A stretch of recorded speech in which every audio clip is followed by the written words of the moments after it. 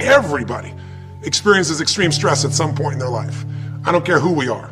Something happens outside our control and it hits our life and it knocks us on our tail. It might be a health stress. It could be something with your family. It could be economic, career. It could be something emotional that happens, biochemical. There's so many things. It could be an environmental situation that had nothing to do with you.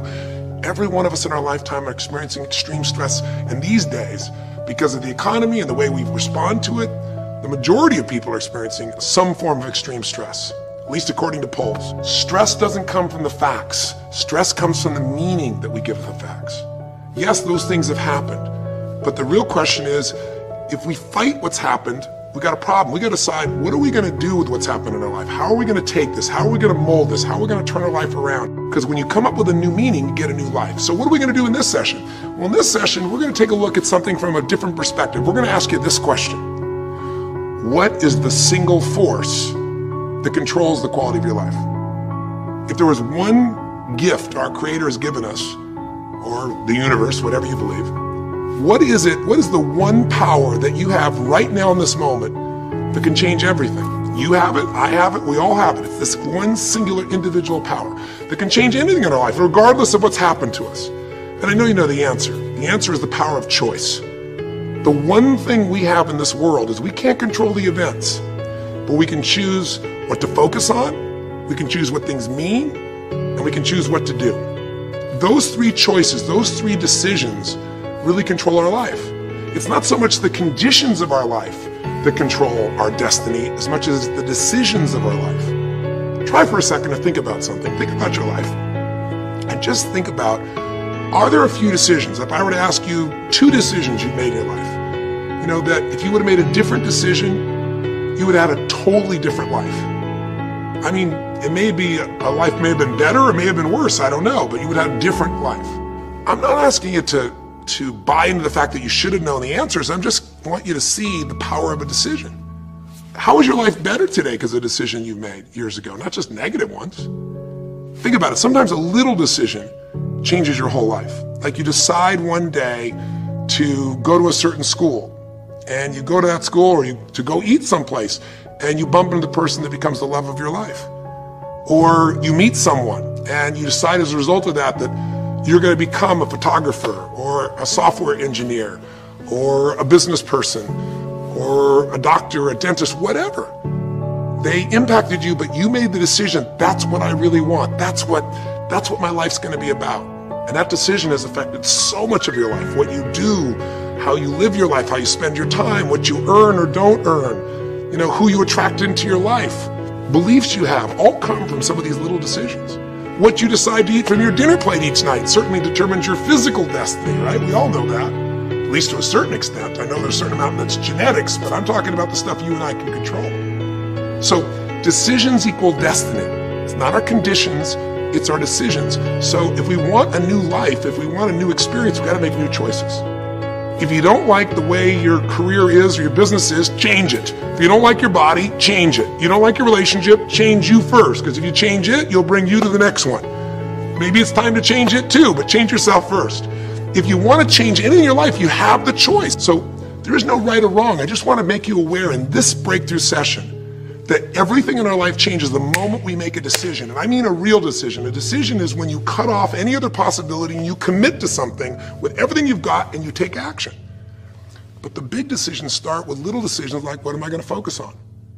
Because whatever you focus on, you're going to feel. If you focus on all the things that have been done to you in your life, of course you're going to feel like hell. If you focus on all the amazing coincidences that have happened, things that maybe they were guided, maybe not, but things happen, and because of that, you met this person that's your best friend, your husband, your wife, or because of that, you have this ability, or because you were there that day, God, you missed an accident. I don't know what it is, but whatever you focus on, you're going to feel. If you focus on people don't care, and you'll look for reasons why they don't care, and evidence they don't care, you'll find it everywhere. If you look for evidence that people are really good people inside, that at some level we all care about each other, you'll find it. Seek and you shall find. The secret is, have you become conscious about your decision making? Because this breakthrough session is, really, you want to change your life, make new choices. New life comes from new choices, but you got to make conscious choices. The people in this particular television special, Melissa and her husband, they really found themselves in a place where they were both making decisions, Melissa and Rick, that were unconscious. When you make decisions about what to focus on and what things mean and what to do, and you're unconscious, you get pretty terrible results usually. Now, we've all done this. I do it still. We all do. But if you want to change your results, you got to become more conscious in your decision making. So think about it. What you focus on, you will feel. Whether it's true or not. You focus on how people don't care, you're going to feel they don't care. Second decision you make is what do things mean. So you focus on something someone does and you come up with a meaning, and the meaning is no one loves me. The meaning is they're trying to take advantage of me. Depending on what meaning you come up with, and you get to choose the meaning of anything.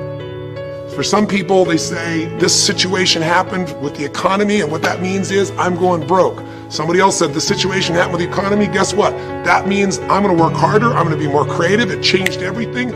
Everybody else is going to quit, so we're going to dominate the marketplace. For people to do it. Is this the end right now, or is it the beginning? See, whether it's the end or beginning is your choice. You get to decide, because once you make up a meaning, it's true. If you think that this is the end of a relationship, are you going to treat people the same way as if you think it's the beginning of a relationship? No way. In fact, I tell people, if you want to have a great relationship, think about this. Treat people like you did in the beginning of the relationship, and there won't be an end.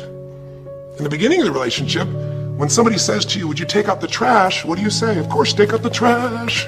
You're happy to do anything, right?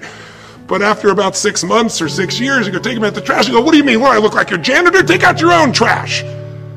The meaning we give things is very different, and so we feel different, and our life is different. In the beginning, you'll do anything for someone. Now you make up a new meaning. Why should I have to do that for them? Little choices, like what to believe about yourself, what to believe about other people, whether this is the end or the beginning, start to affect your whole life. And the third decision we make, we decide what to focus on, most of us unconsciously. We decide what things mean, and the third thing we decide is what are we going to do? We decide to quit because it's overwhelming. We decide to get strong and focus. We decide we're going to turn it around. We decide to wait and see. Ultimately, your destiny is determined by what you do. So, for example, what do you do if somebody comes to you one day and says you have a tumor? Again, I've had that experience. I use that as a reference point because I've had a lot of intense experiences in my life, but that was one of the more intense ones for sure. Had many, but that was very intense. You know, first, what do you focus on? Do you focus on it's over? Do you focus on why me? Do you give it a meaning that says I'm going to die? What do you do? Do you just go through traditional therapeutic approach? Do you put yourself in the hands of someone else? Do you evaluate this? Do you get a second or third opinion? Your destiny is determined by your decisions.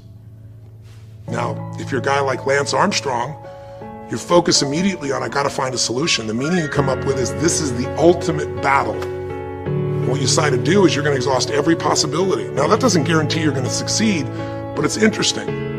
When you have that kind of a mindset, it shifts you. And Lance Armstrong, I mean, he was told things like, look, you got tumors here in your brain, you got them in your lungs, right? You got, obviously, in the testicles, and you ride a bike for a living. That's pretty tough. But he made it through all of those pieces. Now, am I saying because he made the right choices? I can't tell you that. There's certainly some grace in everything. I think in life, there's three things. There's our ability to choose what we're focused on, or to commit, to get a result, to put all our intention and focus into something. There's our ability to do the right things, to have the right strategy, to execute. And then there's some grace. There's what some people call luck, some people call grace.